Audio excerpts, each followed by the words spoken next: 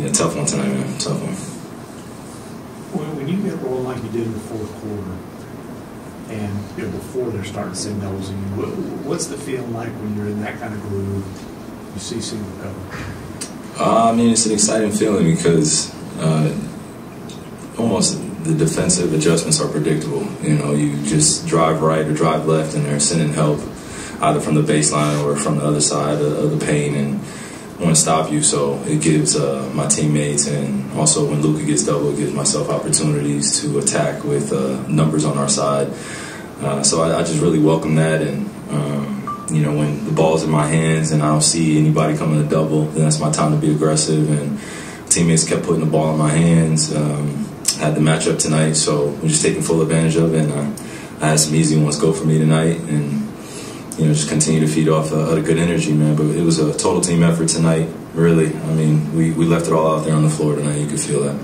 Kyrie, talk about the post-game celebration. Why was that important to you on the court to have all the players come together like that? It's just more of those in-the-moment type things, to be honest with you. But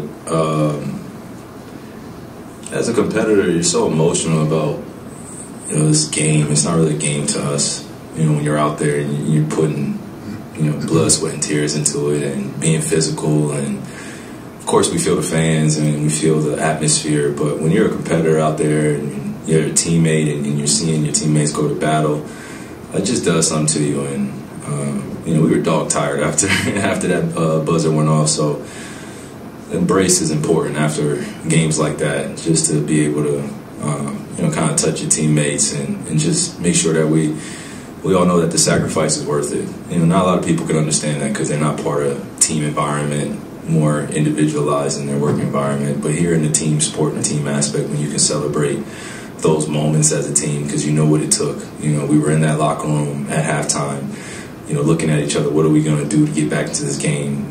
When they got off to that 22-point lead, we're looking at each other. So no one else is in that huddle but us and the coaching staff and, of course, management. But it just means something when you can come out with a win like that. It is a regular season game, but we know the position that we're in. I keep saying that, and just kind of know what it means to come out on the other side of that, or to come on the other side of the matchup tonight victorious. So it feels good. It was a pretty good visual of you and Luka right there in the final seconds with that embrace. Speaking of tired, you both looked exhausted and happy. What does a moment like that say about the two of you guys and where you are and where the team is? Where the team is, or me and Luka? Because we get all the questions about me and Luka. So where the team is? Yeah, where the team is, or just are you asking about the embrace that me and Luka have? What are you getting at?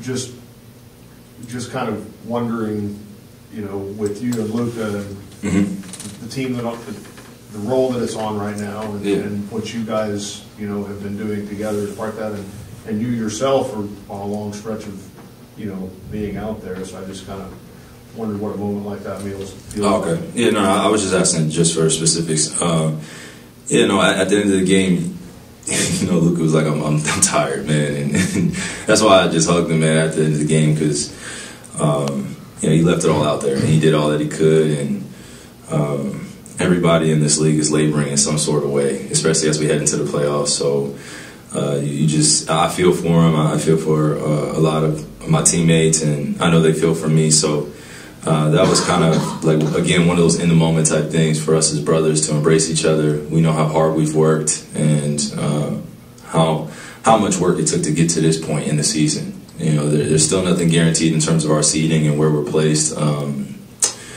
But we just know what it feels like to be on this side now together as a duo, where we're committing to the defensive end, the offensive end. We're committing to our leadership roles, and we're committing to our teammates, and they're doing the same. So I think you're seeing the reciprocity when you see the laughs, or you see the smiles, or you see us feeling good about each other. And even when we're down, we're still giving each other positive encouragement, and that goes a long way in any work environment. So when the game is done, the buzzer sounds, it's good to give your brother a hug. Let him know, hey man, you did a great job tonight. You left it all out the floor. Now let's get some food in. Let's go see our families and lead this game behind us.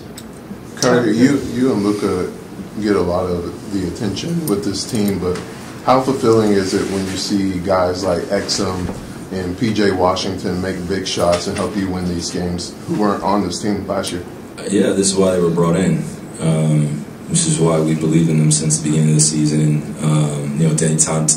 Dante, and then getting PJ at the trade deadline, getting Gafford, and just building our camaraderie off of that after the trade deadline. Because it could have gone either way. We could have failed miserably, or we could be in a position where we're in now, where we've worked ourselves into a pretty good rhythm, and we know what to expect from each other every single night, and we're welcoming the healthy challenges of the best teams in the league. And this is the mentality that you want to have going into the postseason, is we're ready to take on all challengers, and we're ready to see the best of the best. And in order to be the best of the best, you have to beat the best, and that's our mentality now. And I think you see a lot of the pressure. It's created a lot of pressure around me and Luka, but we do a great job of dishing it off to our teammates too. They're aware of what goes on in our day-to-day lives of us being, kind of the best players in the world, and I think we try to feed. I know I do, and Luka does a great job too, just feeding these guys confidence, and then the reward is on the other side of that. So whether they make shots or not, we're still going to believe in them. It's not going to change. So just got to keep that consistent approach. With that. So Luka passes up a look, and with 3 seconds. Do you think he should have shot it? Huh? Do you think he should have shot it? No, apparently not. No, that sounded like you wanted him to shoot it. No, I'm just saying. Let me find out. What's going through You're your like head? great players taking messed up shots for game winners. That's true. Okay. What's going Force it. Force it. You're the best in the world. Force it. No, go ahead. But what's going through your head when you see him make that play, which was the right play? But the right play, man. That's so subjective. I love it. Go ahead. Go ahead. No. When I see him I make it, was just wondering what you were thinking when you saw that pass. You thought did you think that's the right play, make or miss? Okay, yeah. No. Oh, man.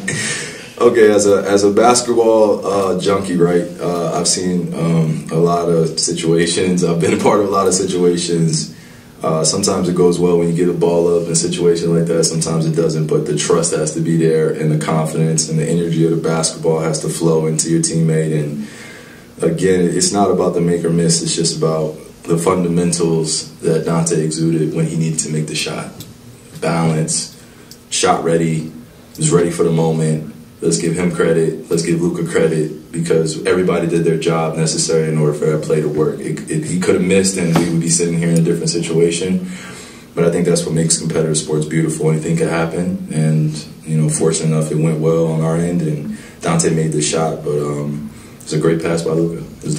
I won't call it the right play. It was the best play possible for us at that moment. If Luka gets it again, I don't know if he passes, but we'll sit up here and play the X's and O's with wonderment. Thank you. Can you believe that was the first overtime game of the season for you guys? Yeah, it felt like it. It felt like it. I think a lot of people were in the crowd were surprised, like, oh, it's only 5 o'clock, overtime game here in Dallas. But no, it was beautiful, man. It was a great competitive game. Some ish talking going on back and forth too, so that got us going a little bit in the beginning of the game.